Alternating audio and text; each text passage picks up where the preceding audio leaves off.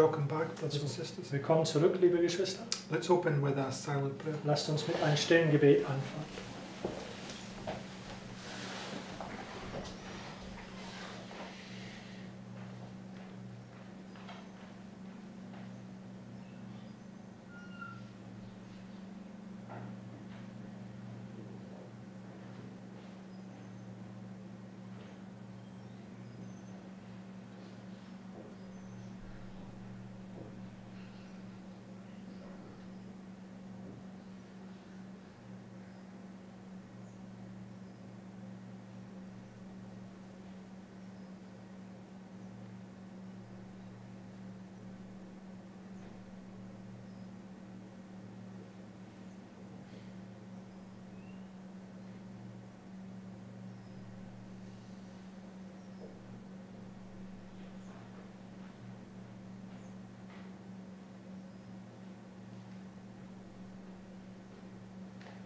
Amen.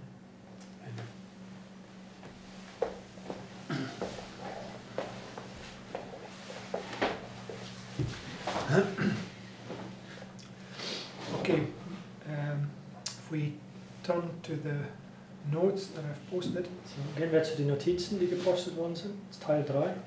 Okay, and the first heading, the second advent. Die erste Überschrift, das zweite Ankunft. Okay, Matthew 24 and verse 3. Matthäus 24, Vers 3.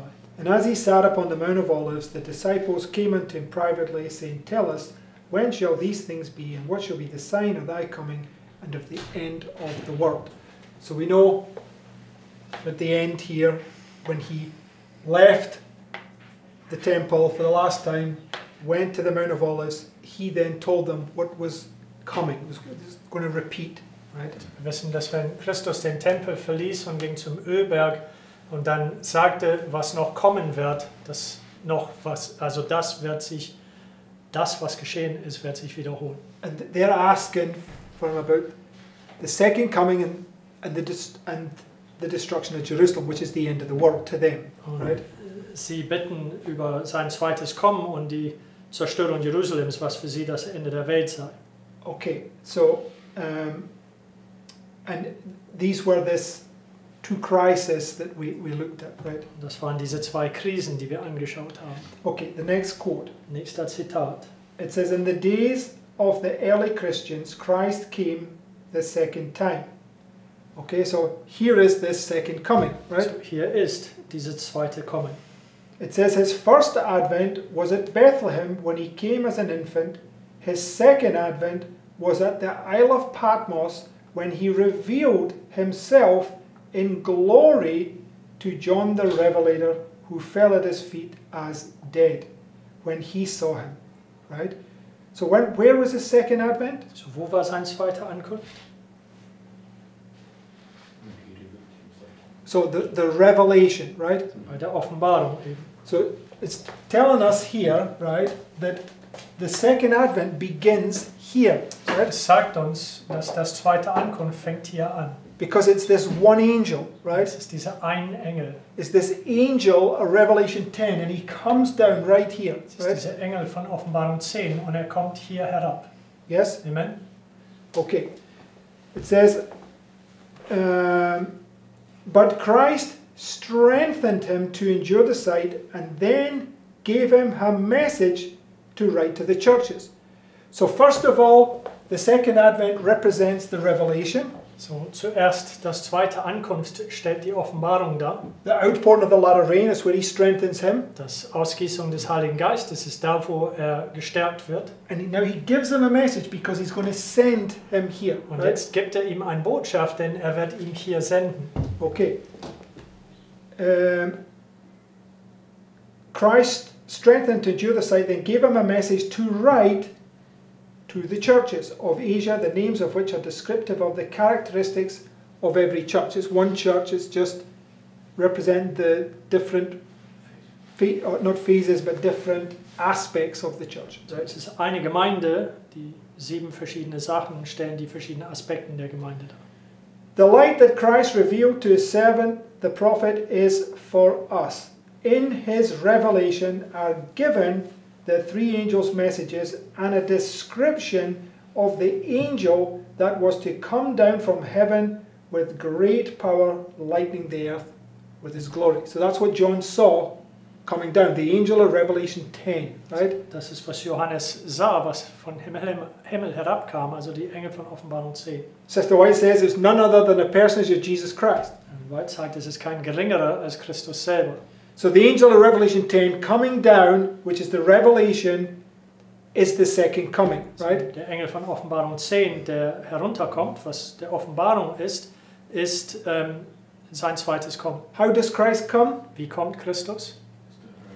As the former and latter rain, Als right? den Früh- und den Spätregen. So his second advent begins here, Seine right? zweite Ankunft fängt folglich hier an. So they're asking him, which is going to be the sign of thy coming and the end of the world? Und sie bitten ihn, was wird das Zeichen deines Kommens und das Ende der Welt? So where does the sign begin? So, wo fängt der Zeichen an?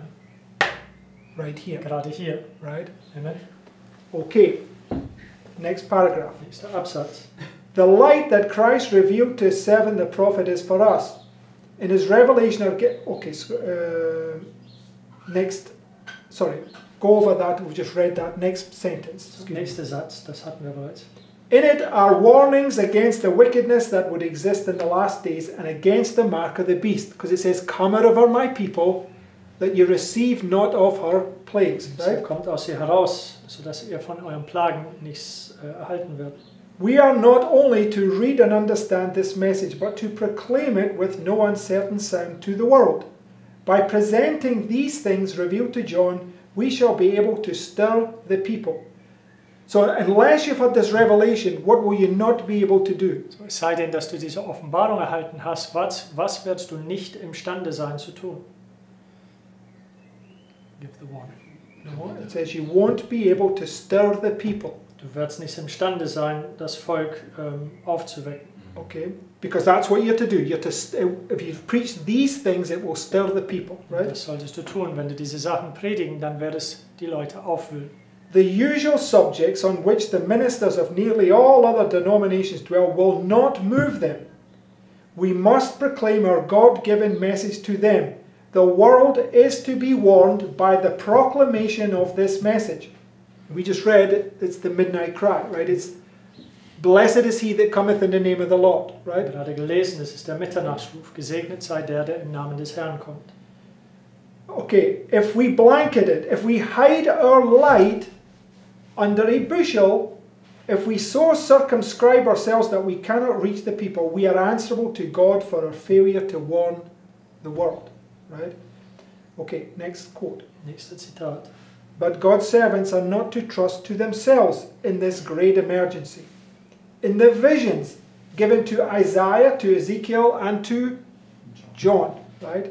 So Ezekiel and Isaiah and John, they all represent the same thing, though they be at two different places prophetically, right? Jesaja, Hesekiel und Johannes stellen dasselbe Sache dar, obwohl sie prophetisch an verschiedenen Orten sind.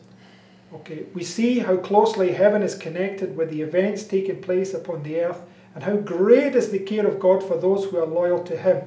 The world is not without a ruler. The program of coming events is in the hand of the Lord.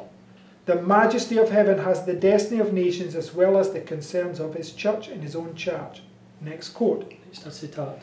When God was about to send Isaiah with a message to his people, he first permitted the prophet to look in vision into the Holy of Holies within the sanctuary.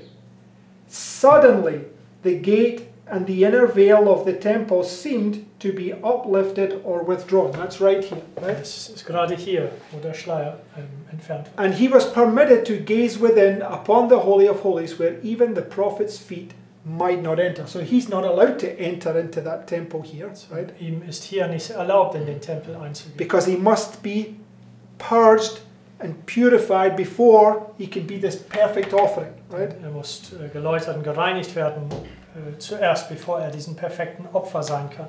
Okay.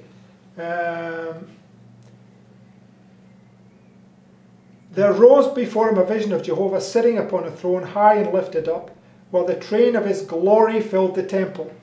So this is the second advent, right? Das ist das zweite Ankunft, The beginning of it, das Anbeginn dessen. right?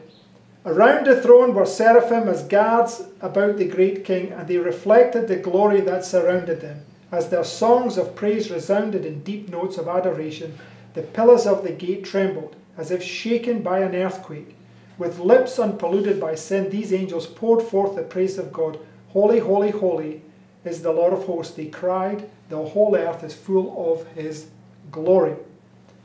Go to Malachi chapter 3. Das ist Malachi 3, Verse 1. Vers 1. Behold, I will send my messenger, and he shall prepare the way before me, and the Lord whom ye seek shall suddenly come to his temple. Right? This is the gate, the veil being lifted suddenly. Right? Plötzlich zu seinem Tempel ankommen, das ist, wo plötzlich diesen Vorhang entfernt würde. Even the messenger of the covenant, whom ye delight in, behold, he shall come, saith the Lord of hosts. But who may abide the day of his what? Wer wird Okay, so what is it? Ankunft bestehen können? Also was ist es? It's the second advent, Ein right? zweites When he Ankunft. came and revealed himself to John, Als right? ankam und sich Johannes offenbarte. It says, and who shall stand when he appeareth? For he is like a refiner's fire and like fuller's soap. So now go to Revelation 10. Das ist Offenbarung 10. It says, and I saw another mighty angel come down from heaven, clothed with a cloud. What's the sign of his coming? So, was ist das Zeichen seines Ankunfts? When he comes on a cloud, Wenn er right? an den Wolken kommt. And a rainbow was upon his head, and his face was as it were the sun, and his feet as pillars of fire. So it's the principle. This is what Isaiah saw above the throne. He saw the rainbow, right? Das ist im Prinzip das, was Jesaja über den Thron sah in Vision, diesen Regenbogen. Okay. Go to Ezekiel. There's one, because we read Ezekiel, John, and Isaiah represents the same illustrations, right? Also Hesekiel 1, denn wir haben gelesen, Jesaja, Hesekiel und Johannes ist dasselbe Darstellung. Verse 28. Vers 28. As the appearance of the bow that is in the cloud in the day of rain. Which day is it? Welche Tage ist es? Rain. Tag des Regens. It's the second advent. Das ist der zweite And Ankunft. how is he coming to us? Und wie kommt er zu uns? As a former and a latter rain, Wie das right? Früh- und Spätregen. And what's above the cloud? Und was steht über den Wolken? The rainbow, Das right? Regenbogen. So was the appearance of the brightness round about. This was the appearance of the likeness of the glory of the Lord. And when I saw it, I fell upon my face, and I heard a voice of one that spake. This is what happened to John when he saw the revelation, right? Das ist, was Johannes geschah, als er die Offenbarung sah. We read when the second advent, when Christ came to John, he revealed himself as the angel that lightened the earth with his glory, right? Wir haben gelesen bei der zweiten Ankunft, dass der Engel zu Johannes kam. Er stellte der Engel dar, der die Erde mit seiner Herrlichkeit leuchtete. Okay, so here, Revelation 10:1. So, Offenbarung 10, Vers 1 hier. Okay? Because the rainbow's there, right? Weil da ist das Regenbogen And the rain is falling. und das Regen fällt. And there's where the former and the latter rain pours out, Das right? ist hier, wo das Früh- und das Spätregen ausgießen. Okay, so now go to the next quote, which is just one line. Gehen wir zu diesem nächsten einlinigen Zitat. It says, the bow of promise is above the throne, and the work done for Isaiah will be performed in them. Right? So his sins were blotted out. Seine Sünden sind ausgetilgt worden. Why? Warum wohl? Because the bow of promise was there in the day of rain. Weil das Bogen der Verheißung da war im Tag des Regens. Right? So we can mark this rainbow, Also right? wir können diesen Regenbogen hier markieren.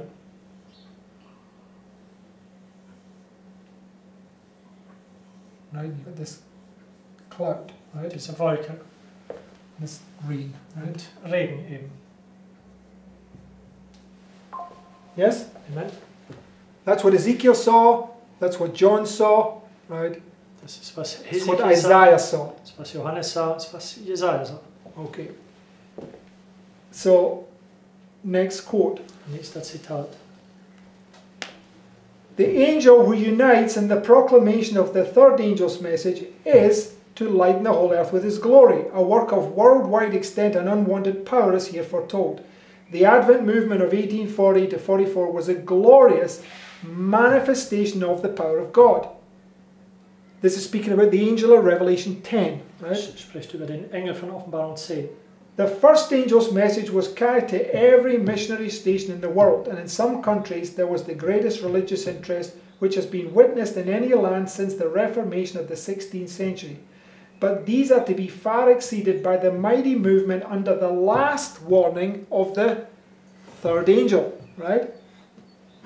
The work will be similar to that of the day of Pentecost, as the former rain was given in the outpouring of the Holy Spirit at the opening of the gospel to cause the upspringing of the precious seed, so the latter rain will be given at its close for the ripening of the harvest. Latter rain, right? Spätregen. At its close, right here. Bei seinem Schluss hier. Where it's going to be ripened, right, so that the sickle can go in. Es Right? gereift werden wird, sodass der Sichel eingeworfen werden kann. Then shall we know if we follow on to know the Lord is going forth as prepared as the morning, and he shall come unto us as the rain, as the latter and former rain unto the earth. That's where he's coming, right there. Da ist, wo herkommt. Right? In the last days, saith God, I will pour out my spirit upon all flesh, and it shall come to pass that whosoever shall call on the name of the Lord shall be saved. When? Wann werden sie gerettet? When are you to call upon the name of the Lord that you might be saved? Wann solltest du den Namen des Herrn rufen, damit du gerettet werden kannst? Yes, but that's true. In all the illustrations, we see it's when he's passing by, right? Alle Darstellungen können wir sehen, es ist, wenn er an sie vorüberzieht. Again, we've looked at this, but the Ezekiel 34, he comes down, it's when he's passing by, right? Ezekiel 34, wenn er herabkommt, ist, wenn er an sie vorüberzieht. Okay.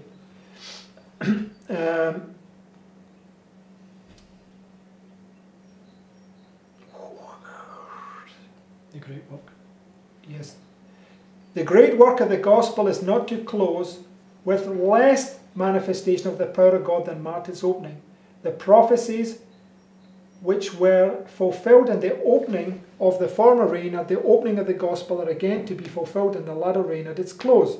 Here are the times of refreshing to which the Apostle Peter looked forward when he said, Repent ye therefore, be converted, that your sins may be blotted out in the investigative judgment, when the times of refreshing shall come from the presence of the Lord, and he shall send Jesus. So who comes here? So wer kommt hier? Jesus. Jesus, Savior.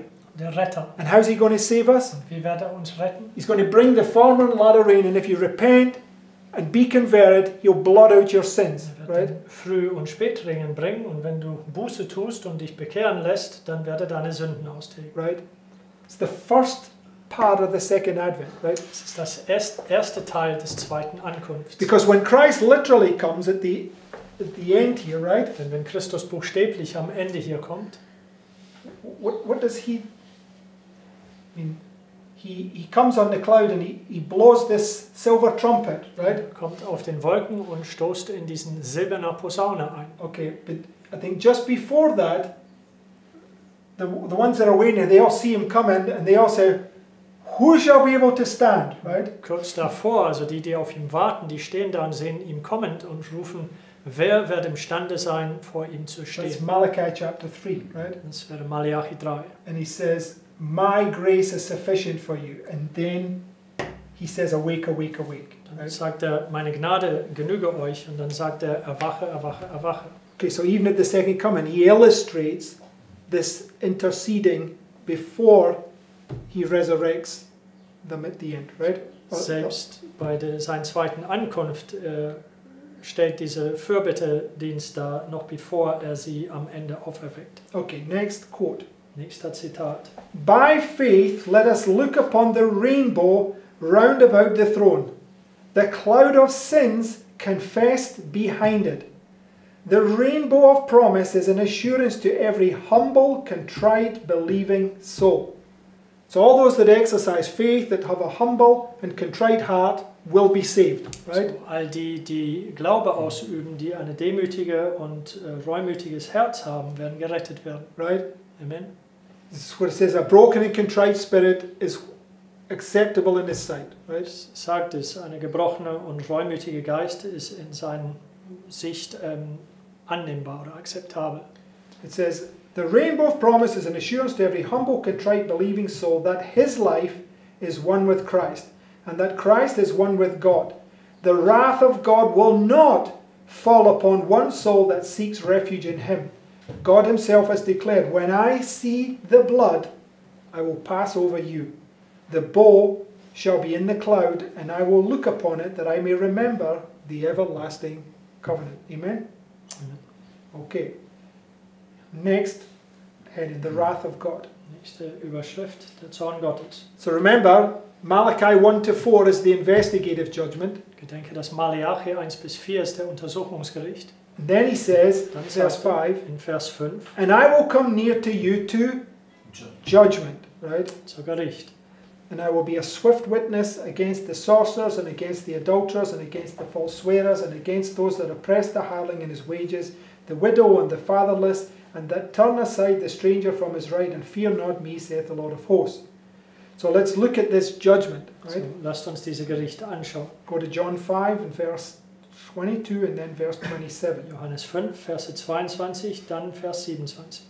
For the Father judgeth no man, but hath committed all judgment unto the Son, and hath given him authority to execute judgment, also because he is the Son of Man. So as soon as he's finished purging and purifying you, he comes to verse 5, he's now going to execute judgment, right? So, sobald das abgeschlossen hat mit der Reinigung und Läutern, es kommt hier zu Vers 5, er wird das Gericht ausführen. How did he come into the temple? Wie ist er in das Tempel hineingekommen? Suddenly. Plötzlich. He suddenly came in the temple with this flaming sword, right? Er kam plötzlich in den Tempel hinein mit diesem flammenden Schwert. How long was that sword So, over the temple? wie lange dauerte oder lauerte diesen Schwert über den Tempel? A year, right? Ein Jahr lang. Leads down to the destruction, right? Das führt zu der Zerstörung hier. Same principle here, right? Dasselbe Prinzip hier drin. Yes. Amen. Because the second cleanse the temple, he went in with a flaming sword, Bei right? der zweiten Tempelreinigung ging er mit einem flammenden Schwert hinein. Okay, it's showing us these things. We've got to bring them together, right? Das zeigt uns diese Sachen, wir mussten sie nur zusammenbringen. Okay, and go to Jude 1, 14 and 15. Judas 1, 14 und 15. And Enoch also, the seventh from Adam, prophesied of these, saying, Behold, the Lord cometh with 10,000s of his saints, to execute judgment upon all, and to convince all that are ungodly among them of their ungodly deeds, which they have ungodly committed, and of all their hard speeches which ungodly sinners have spoken against him. So the 10,000 of his saints is the cloud that he comes with, right? Also diese Zehntausenden von seinen Heiligen, das ist die Wolke, auf dem er kommt. Okay, so this is this cloud, right? Das ist diese Wolke. As long as the rainbow is there, there's mercy, right? Solange das Regenbogen vorhanden ist, gibt es Gnade. And then he's going to execute judgment. Danach wird er Gericht ausführen. So the cloud just moves from here to here, right? Die Wolke bewegt sich von hier nach dort. Okay. And go to Matthew 24, verse 29. Matthäus 24, Vers 29.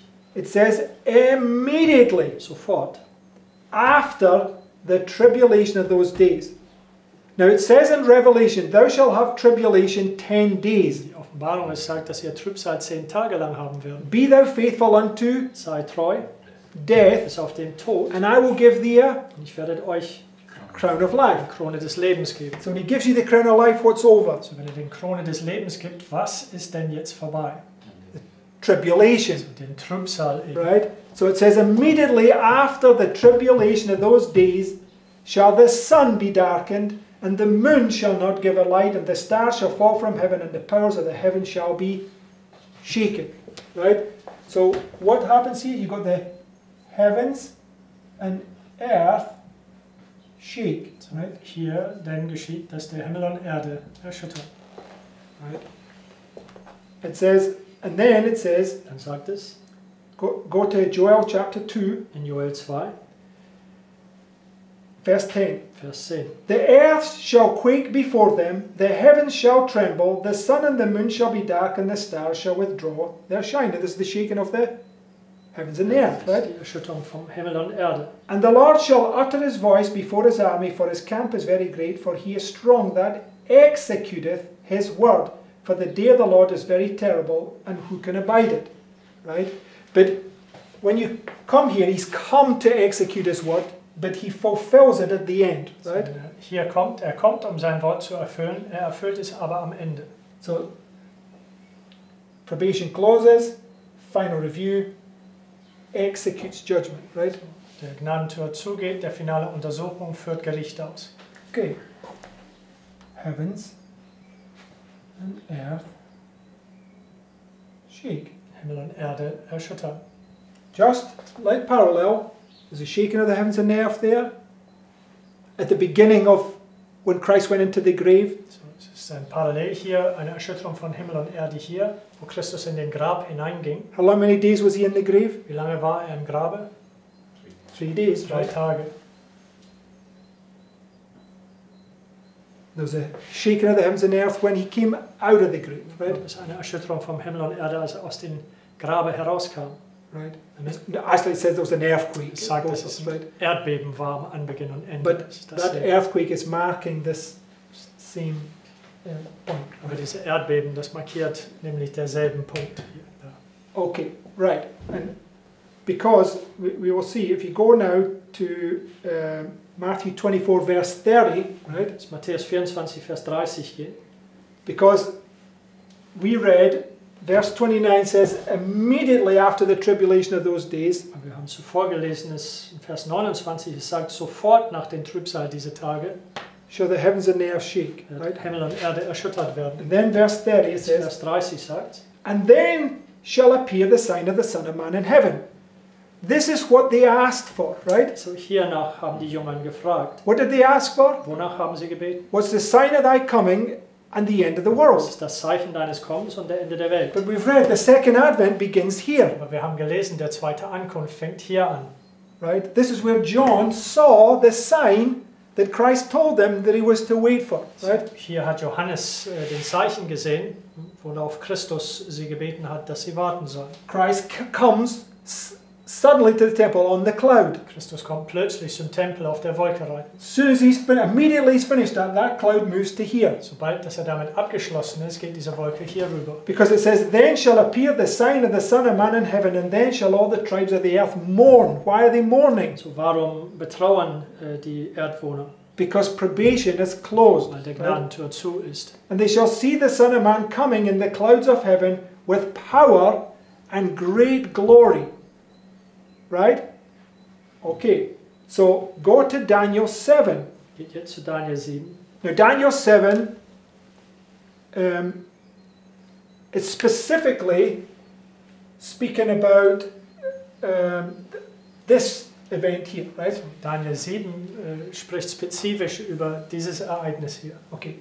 But the principles are exactly the same then, right? Aber die Prinzipien hier sind dasselbe wie hier. So if we go to Daniel 7 verse 13, So Daniel 7, Vers 13.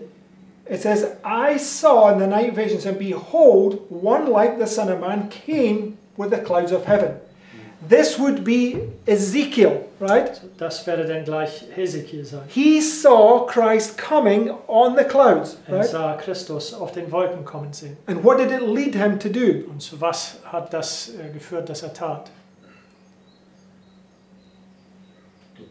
Be humbled in the dust, right? Im Staub gedemütigt So wird. he sees him coming on the clouds right here. We read this is the vision that John, Isaiah and Ezekiel saw, right? Er sieht ihn hier auf den Wolken kommen sehen. Wir haben gelesen, dies ist der Vision, die Hesekiel, Jesaja und Johannes sah. And John is the revelation of Und Johannes ist der Offenbarung von Daniel, right? Daniel. So go back to Daniel 7 verse 13. Hier ist Daniel 7, 13 nochmal.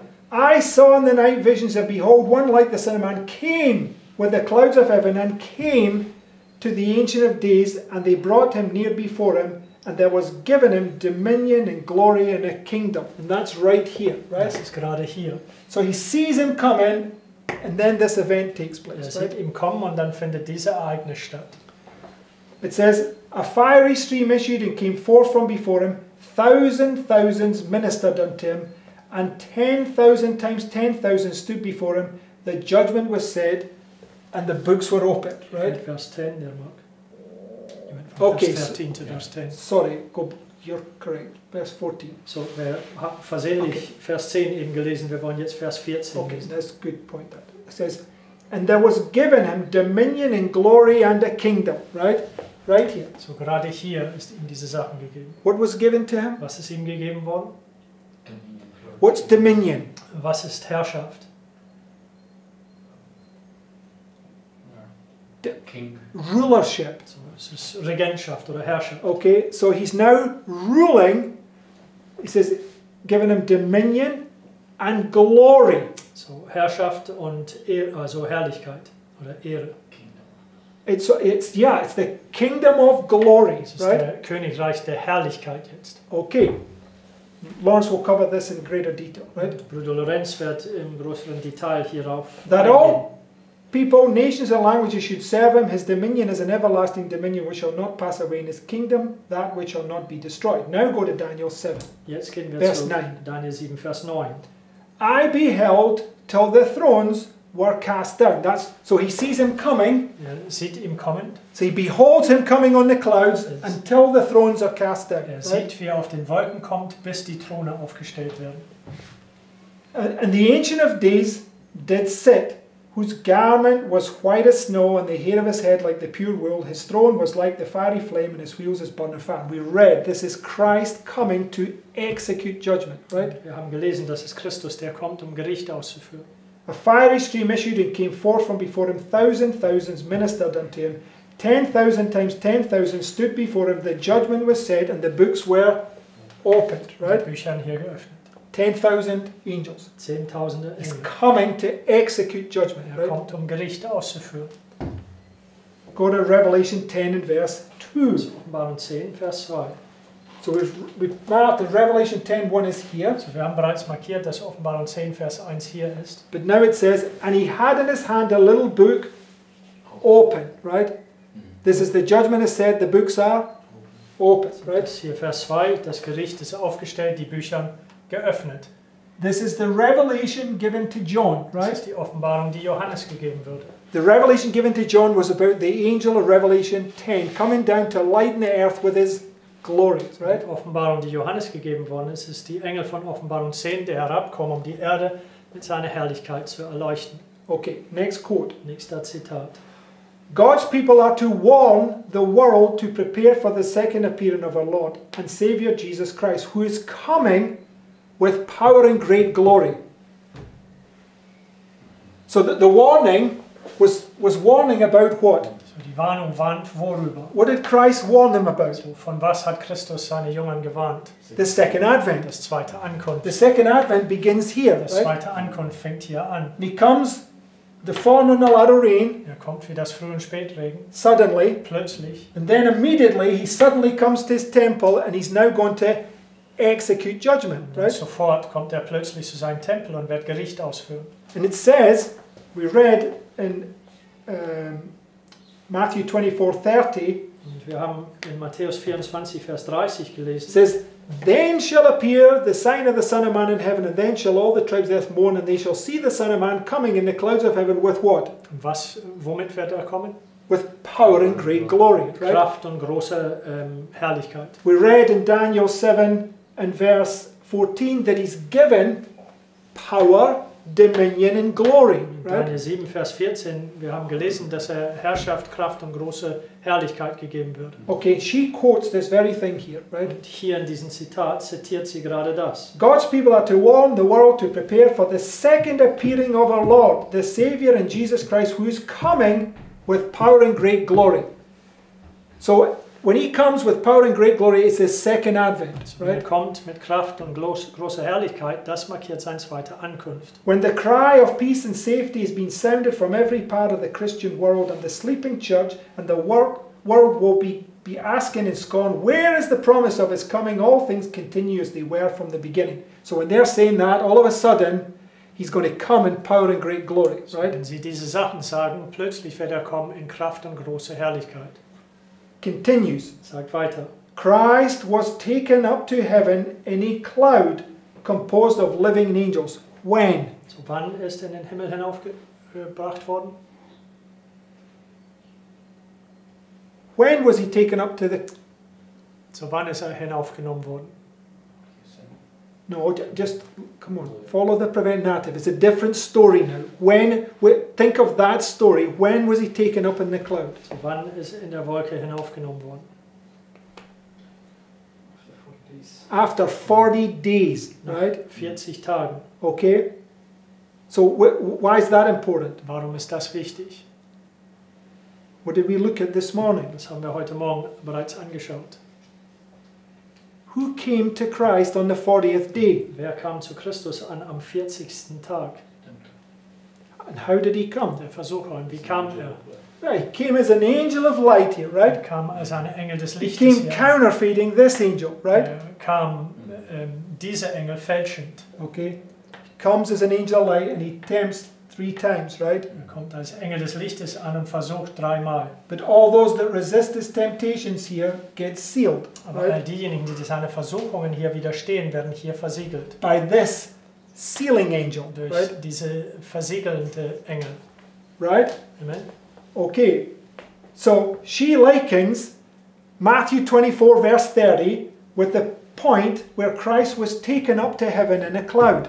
So sie verbindet Matthäus 24, Vers 30 zu dem Punkt, wo Christus in den Himmel auf eine Wolke.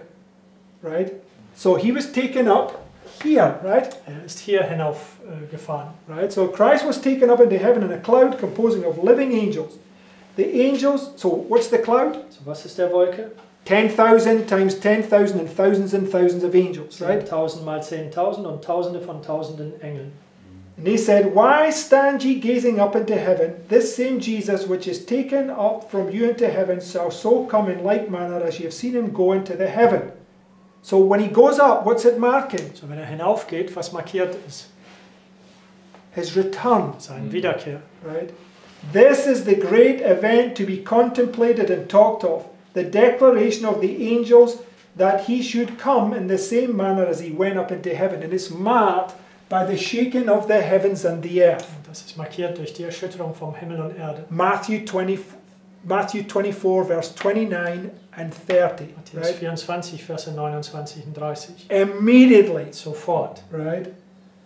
Now, just go now to Matthew 13 verse 39. Gehen wir jetzt zu Matthäus 13, Vers 39. Because it also tells us when the end of the world is, right? Es sagt uns auch, wann das Ende der Welt ist. This is the question they asked in Matthew 24, Das right? ist die Frage, die sie in Matthäus 24 gestellt haben. It says, the enemy that sowed them is the devil, the harvest is the end of the world, and the reapers are the angels. So where's the end of the world? So, wo ist das Ende der Welt? The harvest, Das ist right? der Ernte. So we know the second advent begins here with the suddenly coming to his temple, and then the second advent, he suddenly comes into his temple and he's going to put in the sickle, So, right? wir wissen, dass der zweite Ankunft hier anfängt, wenn er plötzlich zu seinem Tempel ankommt. Und wir wissen hier, wenn er plötzlich zu seinem Tempel ankommt, wird er den Sichel einwerfen. Because in Mark 4 verse 28, In Markus 4, Vers 28, it says, for the earth bringeth forth fruit of herself, first the blade, then the ear, and after that the full corn in the ear. How many things? so wie viele Sachen hier? 3. Right? 3. Same as how many times Christ was tempted, right? Dasselbe wie oft Christus versucht würde. But when the fruit is brought forth, and what causes the fruit to be brought forth? Und was verursacht, dass Frucht hervorkommt? The latter rain, Der right? Spätregen. When the fruit is brought forth, immediately he putteth in the sickle, because the harvest is come. It's the sign at the end of the world, right? Die Ernte ist gekommen, ist das Zeichen am Ende der Welt. Right? Now go back to Matthew 13 and verse 30. Das ist Matthäus 13, Vers 30. He says, let both grow together until the harvest. So how do they grow together until the harvest? Think of something we studied this morning. Wie wachsen sie zusammen bis zur Ernte? Also denke über irgendetwas, was wir heute Morgen studiert haben. What's preparing you for the harvest? Was bereitet dich für die Ernte vor? What's causing you to grow? Was verursacht, dass du wächst? yeah, the sealing message. Frühregen, also das The Versiegelungsbotschaft. sealing, you have to settle into the truth, intellectually and spiritually. They can't be moved when? So, die Versiegelung ist, dass du intellektuell und geistlich in die Botschaft gegründet wird, dass du nicht verrückt werden kannst. Wann?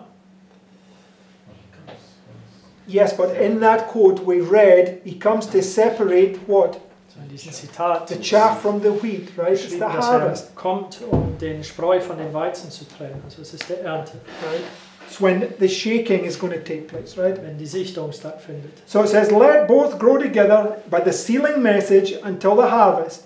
And in the time of harvest, I will say to the reapers, gather ye together first the tares, and bind them in bundles to burn them, but gather the wheat into my barn. And that takes place in here, right? Also das findet dann hier statt. Amen? Amen. It's the temple cleansing, Das ist der Tempelreinigung, which represents the executive judgment. was das ausführende Gericht darstellt. Okay. Go now. The next heading. Zur nächsten Überschrift. Blowing the trumpet. So in die Posaune stoßen. Represent the investigative judgment. Steht die Untersuchungsgericht da. Revelation 1 and verse 10. Offenbarung 1, Vers 10. Because this is what John saw, right? Dieses ist, was Johannes sah. And what John saw was represented by the angel of Revelation 10. Und das, was Johannes sah, war dargestellt durch den Engel von Offenbarung 10. Was none other a personage than Jesus Christ. Kein Right? geringerer als Christus Jesus. Came to John at the second advent, right? Er kam zu Johannes an der zweiten Ankunft. This is what he saw, right? Das ist es, was er sah. I was in the Spirit on the Lord's day and heard behind me a great voice as of a trumpet. Verse 12. Vers 12. And I turned to see the voice that spake with me, and being turned, I saw 7 golden candlesticks. And in the midst of the 7 candlesticks, one like unto the Son of Man, clothed with a garment down to the foot, and girt about the paps with a golden girdle. His head and his hairs were white like wool, as white as snow, and his eyes were as a flame of fire, and his feet unto like fine brass, as if they burned in a furnace, and his voice as the sound of many waters. He has suddenly come to his temple, right? Ist plötzlich zu seinem Tempel angekommen. Right? He's this light of the world. Ist dieser Licht der Welt. And he's blowing this trumpet. Und stoßt in die Posaune. Okay. Verse 17. Vers 17. And when I saw him, I fell at his feet as dead. And he laid his right hand upon me, saying to me, fear not, I am the first and I am the last. Right? This is where he suddenly comes to his temple and he purged and purified John. Right? Hier ist, wo plötzlich zu seinem Tempel ankam und läuterte und reinigte Johannes. He came as a message of light. That's what the candlestick is, right? Kam als eine Botschaft des Lichtes. Das ist, was der Leuchter darstellt. And remember, the candlestick is filled with this. It's the light of the world. It's the message, right? Gedenke, der Leuchter, das ist der Licht der Welt, das ist die Botschaft. Represents his people giving the message. Stellt sein Volk dar, wie sie die Botschaft geben. Okay, now go to Matthew 24, verse 31. Das ist Matthäus 24, Vers 31. So we have Matthew 24, verses 29 and 30. So, hier hat Matthäus 24, Verse 29 und 30. Okay, representing this point, right? Das stellt diesen Punkt hier. Then verse 31. Das ist Vers 31. And he shall send his angels with a great sound of a trumpet. When are you sent? Wann werdest du gesandt? Not only that, after you've received the message, right? Nachdem du die Botschaft erhalten hast. God, it says God's messengers have a message, Gottes right? Botschaftern haben eine Botschaft. Okay, so you can all, because it says he sends his angels with a great sound of a trumpet, Er right? sendet seinen Engel mit einem großen Posaunenschall. What did John see here? Was sagt Johannes hier gesehen? We just read what he's, come on. He heard the voice of the trumpet. He heard a trumpet, but when he turned, he saw the candlestick with Christ in the midst of it, right? Er hat die Stimme einer Posaune gehört, aber sich umdrehte. Er sah Christus inmitten der Leuchter. The candlestick is the church, right? Der Leuchter ist der Gemeinde, It's his people. sein Volk. And Christ is in the midst of the church, right? Christus ist inmitten der Gemeinde. So what is it? Was ist das? It's an illustration of, Eine Darstellung von? remember when we read Christ cleansing the temple, how did he achieve his aim? So, als wir gelesen haben, Christus reinigt der Tempel, wie hat er das erreicht? What did it say in that quote when he's cleansing the temple? Was sagte es in der Zitat? Through the incarnation. Durch Right? die Infleischwerdung. What's the incarnation? Und was ist der Infleischwerdung? The combination of the human and the divine, right? Verbindung von göttlichen und menschlichen. So when you receive the latter rain there, you become the same as what you just, from the people you saw, you join the procession, right? So, wenn du das Spätregen hier hältst, dann wirst du das, was du gerade gesehen hast. Also du wirst wie diejenigen, die dir die Botschaft gebracht haben. Okay, you become the candlestick, you're Christ in you, the hope of glory, right? Schließ den Zug an. Du wirst der Leuchter, du wirst Christus in dir, der Hoffnung der You Herrlichkeit. become the light of the world, Du right? wirst zum Licht der Welt. And right here, he's going to send Und gerade hier wird two er disciples, right? senden, diese zwei Jünger. Yes? Amen. They're going to loose the ass, Sie right? werden das Esel lösen. Okay, you become these two anointed ones, Du right? wirst diese zwei Gesalbten werden. He says, he shall send you with a great sound of a trumpet, and they shall gather together as elect from the four winds, from one end of heaven to the other. So what is it here? Was ist das denn When's hier? the judgment? Wann ist das Gericht? At the end, right? Am Ende. So here is the end, right? Hier ist das Ende. And here is the end. Und hier auch das Ende. So he's going to send his angels Er with wird the sound of a trumpet, right? seinen Engel mit Posaunenschall senden. From one end of heaven to the other end, Von right? dem einen Ende des Himmels bis zum anderen. Yes. Who's he sending? Und wer sendet er? His angels, Sein Engel. right? Okay. Which represent his people. We've already established that. right? Stellen sein Volk dar. Das haben wir bereits gezeigt. Okay, now go to Amos chapter 3, verse 6. Gehen wir zu Amos 3, Vers 6. It says, shall a trumpet be blown in the city, and the people not be afraid? Shall there be evil in the city, and the Lord hath not done it? And this is what happens here, right? Das ist, was hier geschieht. Okay, because the angel with the writer's inkhorn is sealing, right? So der Engel mit der Schreibwerkzeug versiegelt. And then the destruction of Jerusalem comes, Dann right? kommt die Zerstörung Jerusalems. It's the evil that comes upon the city. Das ist das Böse, was über der Stadt kommt. Who did it? Wer tat es? It just says, tells us there who did it, Es right? zeigt uns, wer es tat. Shall a trumpet be blown in the city, and the people be not afraid? Shall there be evil in the city, and the Lord hath not done it? Der Herr hat es getan. He executed judgment, Er right? führte Gericht aus. Surely the Lord God will do nothing, but he revealeth his secrets to his servant the prophets. Where does he do that? In Vers 7, wo tut er das? Right here. Gerade hier. Reveals the secret, gives them the message, and then sends them, right? Er offenbart das Geheimnis, gibt ihnen den Botschaft und dann sendet sie. Okay. Says, the lion hath roared. Who will not fear? The Lord God hath spoken, but who can but prophesy? So when the Lord comes down, the angel in Revelation 10, So, wenn der Herr herunterkommt, der Engel von Offenbarung 10, says it's like a lion roaring, es ist wie eine Löwe, der brüllt. right? It's this message that he's giving. Now who's going to fear? Because the Lord has just executed judgment here, right? Diese Botschaft, die er gegeben hat, wer wird sich nicht fürchten, denn der Herr hat gerade Gericht hier ausgeführt. So what are they going to do? So, was werden sie denn tun? Prophezeien. They're going to prophesy. Who can but prophesy, Sie right? werden prophezeien. Wer kann anders als zu prophezeien? Okay. Now go to 1 Corinthians 13, verse 1, Zu 1. Korinther 13, Vers 1. which is the new birth, right? Was das Neugeburt ist. Okay, and it's explaining how you will look like when you've had the new birth, Das right? erklärt, wie du aussehen wirst, wenn du eine Neugeburt erhalten hast. It says, though I speak with the tongues of men and of angels and have not charity, I am become as sounding brass or a tinkling cymbal. So if you don't have this new birth, you sound like sounding brass or a tinkling cymbal, right? So, wenn du den Neugeburt nicht hattest, dann hörst du wie diese läutende Glocke oder Trimbel, der klangt. Remember we read, unless they preach the revelation, what will it not do? So, wir haben gelesen, es sei denn, dass sie die Offenbarung predigen, was wird es nicht tun? It won't move them. Es wird sie nicht rühren. Because you're sounding brass and tinkling cymbal, right? Weil du bist diese gellendige Klang hier. Okay, right. Verse 9. Vers 9. For we know in part and we prophesy in part, but when that which is perfect is come.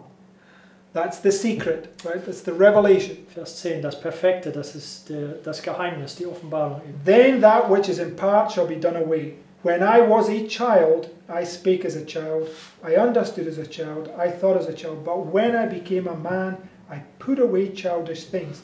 For now we see through a glass darkly, but then face to face, when you have this revelation, right? Dann von Angesicht zu Angesicht, wenn du diese Offenbarung hast. Now I know in part, but then shall I know even as also I am known.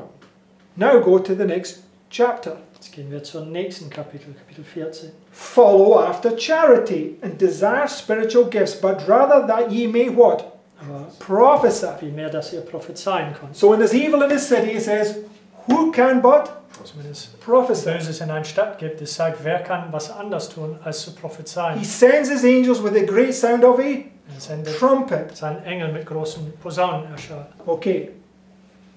Verse 7. Vers 7. And even things without life-giving sound, whether pipe or harp, except they give a distinction in the sounds, how shall it be known what is piped or harped? For if the trumpet give an uncertain sound, who shall prepare himself to the battle? They will not be moved unless you're blowing the trumpet, Vers right? 8. Sie werden nicht gerührt, es sei denn, dass du in Posaune stoßt. So unless you're filled with the love of Christ and have received the latter rain, Es sei denn, dass du mit der Liebe Christi gefüllt worden bist und den Spätregen erhalten hast. and I mean in the sense that the message that is to be given, right, In dem Sinne meine ich der Botschaft, der gegeben werden soll. won't move anybody. Es wird niemand rühren. They'll just look at you and go, what's he babbling on about? Sie werden Right? dich nur anschauen und denken, wovon quatscht er. Right. Okay, so next quote. Nächster Zitat. Then Jesus' silver trumpet sounded as he descended on the cloud. Wrapped in flames of fire, he gazed on the graves of the sleeping saints, then raised his eyes and his hands to heaven and cried, Awake, awake, awake, ye that sleep in the dust, and arise. Then there was a mighty earthquake. The graves opened, and the dead came up clothed with immortality.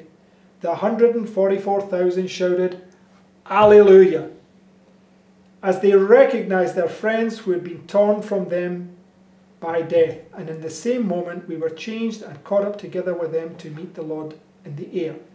So this is Christ descending on the cloud. This is what he says. Where he ascended is where he's going to descend. Das Right? ist Christus, der herunterkommt auf der Wolke. Es sagte zuvor, wo oder wie er heraufgeführt ist, so wird er auch wieder herunterkommen. She paralleled it with Matthew 24, 29 and 30.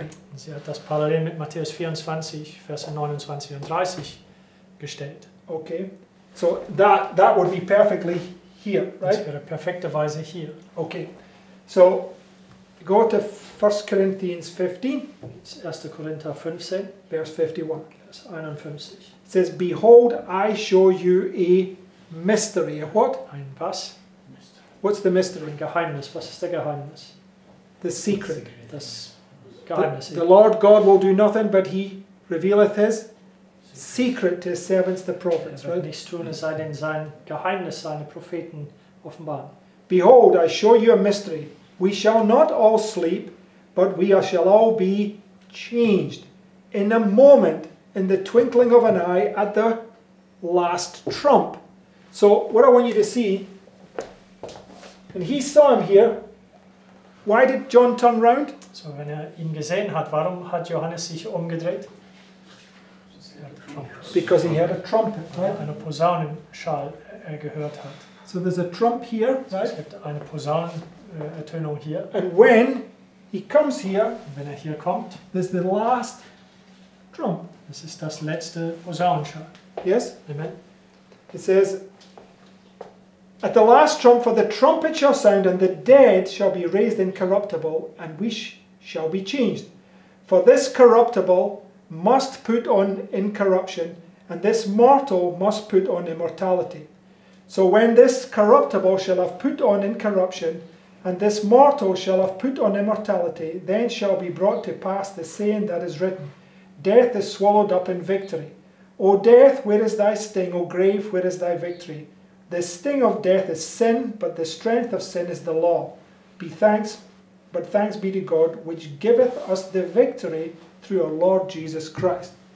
So right here, when he blows that last trumpet, the victory call, right? So, gerade wenn hier diesen letzten Posaunenschall ergibt, ist es der Siegesruf. And all he does at these two places is now separate the two classes. Alles, was tut an diesen zwei Stellen, finale Untersuchung, ist trennt die zwei Klassen. Okay, so right on time. We'll just read the last verse. Go to Matthew 25, verse 31. Gehen wir in unseren Bibeln zu Matthäus 25, Vers 31. And I want you to see this is a parallel to Matthew 24, verse 30. Ich möchte, dass wir sehen, dass dies eine Parallel ist zu Matthäus 24, Vers 30. Because Matthew 24, verse 30, as we've seen, is here, right? Matthäus 24, Vers 30 haben wir gesehen, ist So hier. let's read, in fact, let's just begin in verse 30. Also wir fangen hier in Vers 30 an. It says, And then shall appear the sign, no, sorry, I'm in the wrong place, verse 31, excuse me. Vers 31. When the Son of Man shall come in his glory. How does he come? Wie kommt er? In his glory. In seiner Herrlichkeit. And all the holy angels with him. Who comes with him? Wer kommt mit ihm? 10,000 times 10,000 and thousands of thousands. 10.000 mal 10.000 und Tausende von Tausenden. Shall he sit upon the throne of his glory? And that's what we read, Daniel 7, verse 14, right? Daniel 7, Vers 14 haben wir das gelesen, dass er auf seinem Thron sitzt. Okay.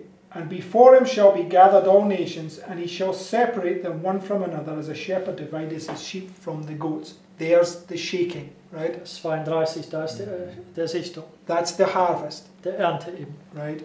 Where he puts in the sickle, right? wo den Sichel einwirft. Okay, so much more to say on this, right? Viel mehr, was man darüber sagen konnte. Hopefully we can bring some nice thoughts together in the last presentation. Hoffentlich in meinem letzten Vortrag können wir einige schöne Gedanken zusammenbringen. Okay, should we close with a word of prayer? Dann lass uns mit Gebet Schluss machen.